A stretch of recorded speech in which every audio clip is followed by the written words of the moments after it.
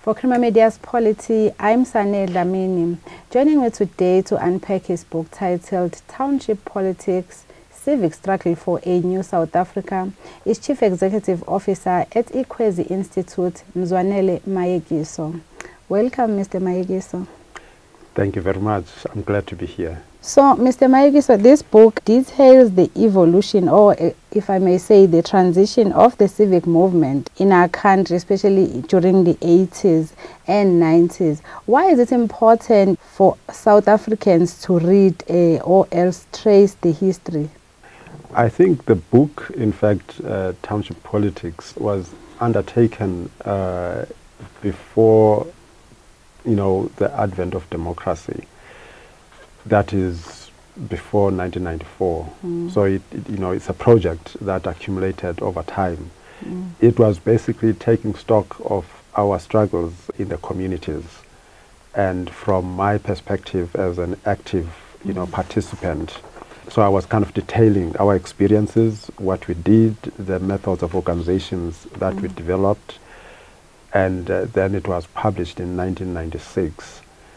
In a sense, I think in South Africa we are used to people writing stories about us, not us writing about ourselves. So this book is actually the first of its kind where an activist wrote their own experiences and from an intellectual point of view.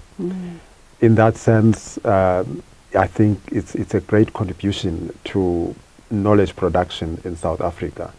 And to say to people that the time has come for them to write their own stories and from their own experiences, instead of having somebody from outside who may have no affinity with the challenges that people confront, but just they have the power of the pen. So it's an outsider looking in, not an insider, looking in to project outside. So Township Politics, in a sense, is not just an intellectual academic book. It's also a personal story of somebody who was involved in the struggles for freedom in South Africa. And in the book, you paint a picture of the Alexandra Township. When I read the book, I got a sense of how people used to live back then and the struggles that they faced, and unfortunately some of them face them even today. So you also say that in the book, despite the fact that apartheid was rigorously planned, its ending has been unplanned and chaotic. Can you briefly tell us why you're saying that? Yes, I think if we just go back to the production of the book itself. So those of us who were active in the community, we then saw ourselves getting into this bandwagon of freedom. That on its own, I think, was a progressive culmination of those struggles. But then I think soon after, the question of perhaps the chaos that is discussed in the book, it's when you are used to struggling against something, and then that something crumbles and collapses because of your energies. Then okay, the next question is, what happens after? Now, I think that preoccupation, with what happens after, wasn't discussed properly, because the question is, if you are fighting against something, once you win, then what comes in its place?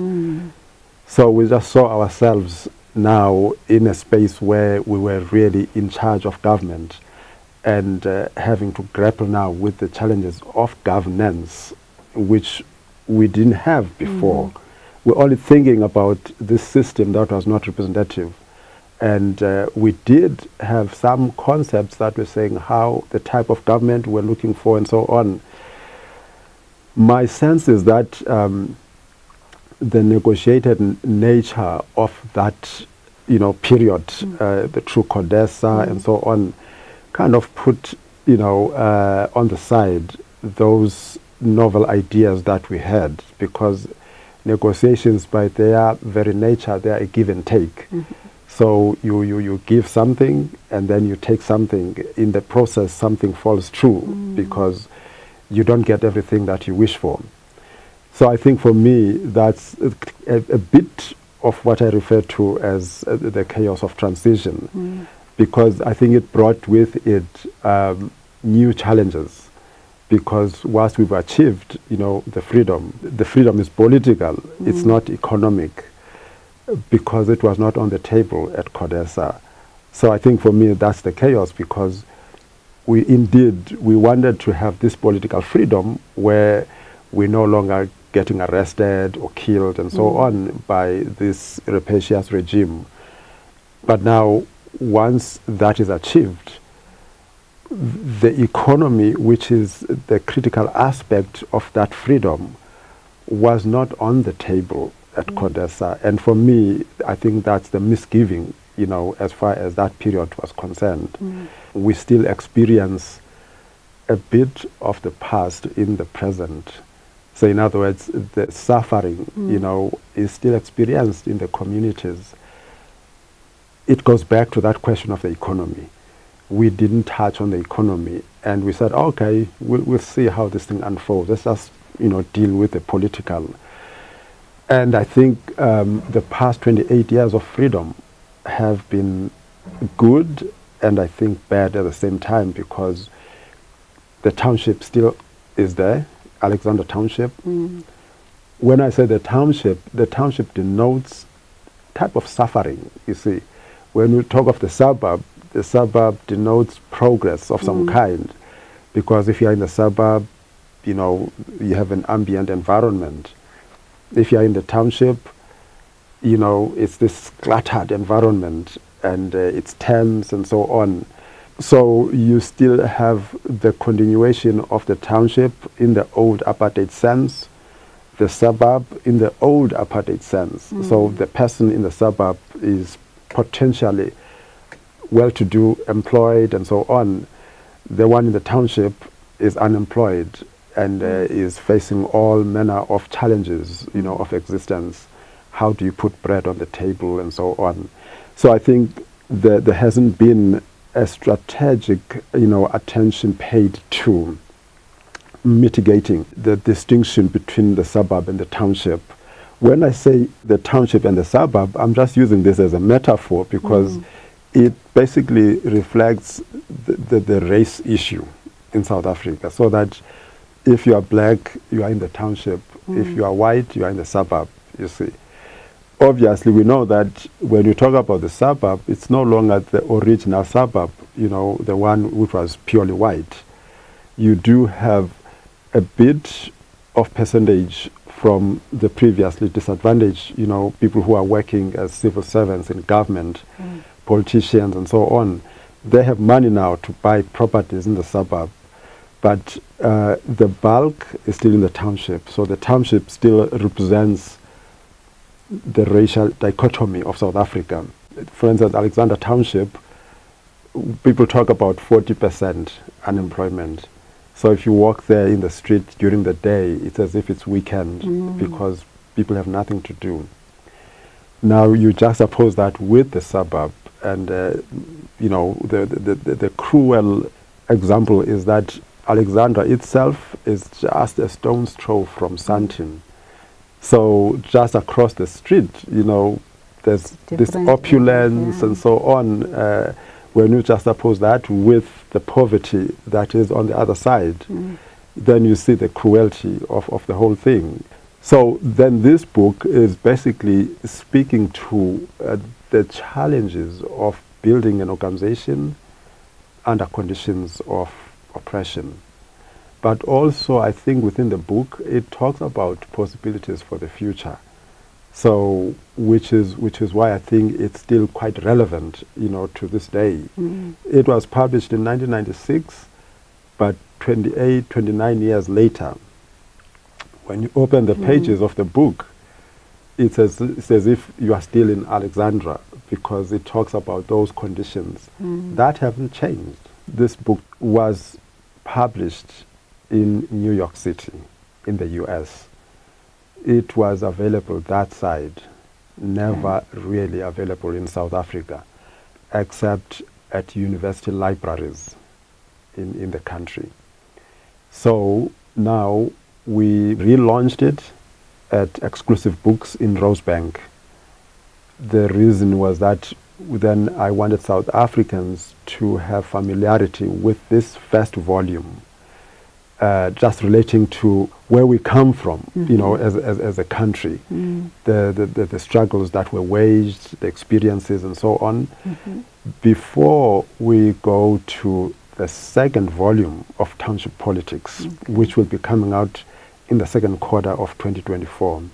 The second volume then takes us from 1996, when this first volume was published, to the present, in terms of the quality differences that one can discern, you know, between pre-94 and post-94. In other words, what do we have to show for 28 years of democracy in South Africa?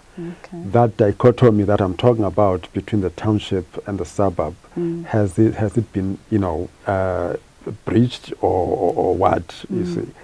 So we're talking about that. Okay. So Mr. Mayekiso, as you've just said that the book still talks about the things that people in the township are still struggling with. Briefly tell us about the projects that you are working on. This book talks about civics, the role that these community organizations played, you know, to bring about democracy in South Africa. The development challenges that were confronted by communities during that period. Now, when one looks at post-1994 period to today, that's the period that is captured in the second volume that is forthcoming in 2024. It's to understand the kind of the quality difference between the period pre-1994, that is pre-democracy, and the post, you know, apartheid period, which is now the actual democracy period. What is critical is the concept of organization. So to what extent do these civic organizations that were so critical in the struggle against apartheid and in the struggle to challenge the authority of the apartheid state, to what extent are they still as strategic as they were before? Now, I spend most of my time in the US, and every time I come back to South Africa, I'm kind of struck by the absence of a political development voice that is more relative to what used to be, you know, under apartheid. Because I would just observe, you know, protests, people protesting, you know, there's no water, and so on and so on, but there's no coherent voice that is interpreting, you know, these concerns by residents, as it used to be, you know, under apartheid, because we were there as civic leaders. We eloquently interpreted the challenges that were confronted by communities at the time. But now I look everywhere, I don't see that kind of voice. And then I realized that those civics had almost collapsed. What also is part of this book project, the second volume, I'm also helping these organizations to revive. And we set up recently on the 25th of March, we were launching the National Interim Civics Committee of SANCO. SANCO is this organization that I'm talking about in the book, South African National Civics Organization, which was launched in 1994 in now Gqeberha. It was called Port Elizabeth at the time. So we were celebrating 31 years of SANCO, and then we used that opportunity to reflect on where this organization might be. Through our conversations, we discovered that actually it's absent from the lives of South Africans. That it had been bureaucratized between warring factions within the top leadership. So now, for instance, there are about 3 known factions of SANCO nationally. So people who call themselves Sanko leaders, they keep fighting each other and so on. So on the 25th of March, we brought them together, and we said, as founders of the Civic, we said, please, comrades, it's time now to just discard everything else and rebuild this very historic organization so that it can be able to champion yet again the development challenges that confront communities. Because, you see, I think the problem when you build organizations to fight against a particular system, like apartheid, it's easier because that system is clarified. If you are black, you're not supposed to be there. So there's anger that's built in, in the system. So it's easy to build organizations. But under a democracy, suddenly it gets a bit murky, confused, you're not sure, But then I think that's what led to the demise of these historic organizations.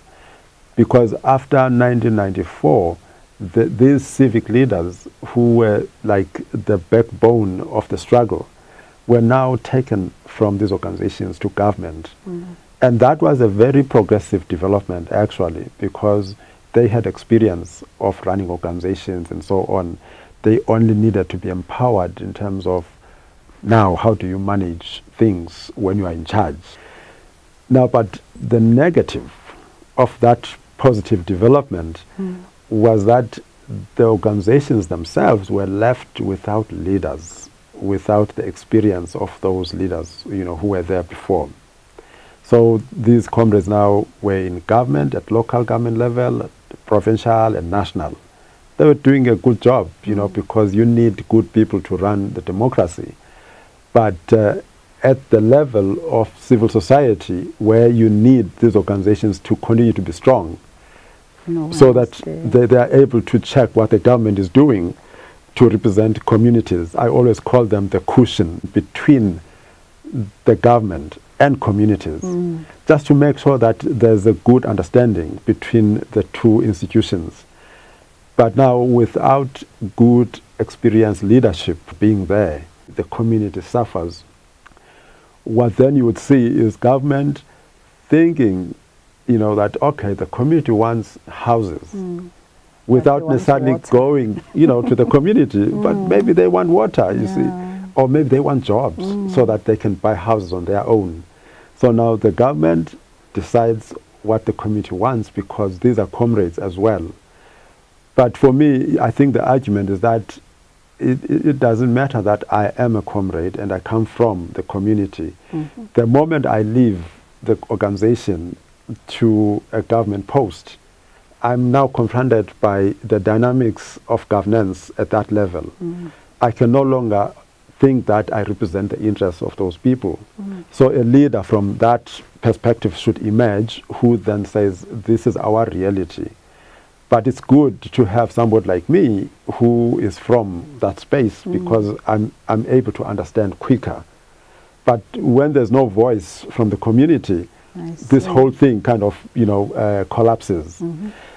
So on the 25th of March, then we said, let us actually revive this organization, reunify these factions, and then work towards the relaunch of the civics nationally. So to that effect, we brought all the factions together, and then we said, as part of this, let us actually brief the former presidents about this development. Let us have bilateral meetings with, like the alliance organizations, talking of the ANC, SACP, COSATU, and then organizations in civil society, like the churches, the South African Council of Churches, independent churches, traditional leaders, and other agencies that have a stake in the development of communities. We are succeeding in that process. Thank you very much for giving us that insight, and I hope a lot of our viewers will read the book so that they know what went on during that time, and they will be able to read the second book, as you've just told us, and see the importance of organizing themselves in their societies. Thank you. Yes, I appreciate this moment with you, Mzwanele. I also do think that society getting access to the book, empowers us to be able to understand where we're coming from and where we are, and possibly where we might be going. This is where the second volume comes in to say, well, for the past, X number of years, 29 years, this has been the situation. How do we then build mechanisms, for the future by building these organizations? So currently, as part of this book, the Township Politics, like I was saying, we are helping to rebuild the civic organizations. And we want to just observe and see how they function under a democratic period. And can they be able to be that strategic link between the government and society, and make sure that things happen? Make sure that there's employment, make sure that there's no load shedding, and so on and so on. So for me, I'm excited about this period. I think it has a lot, to offer South Africa. Thank you. Thank you very much. That was Chief Executive Officer at Ikwezi Institute, Mzwanele Mayekiso, in conversation with Polity, discussing his book titled Township Politics, Civic Struggle for a New South Africa.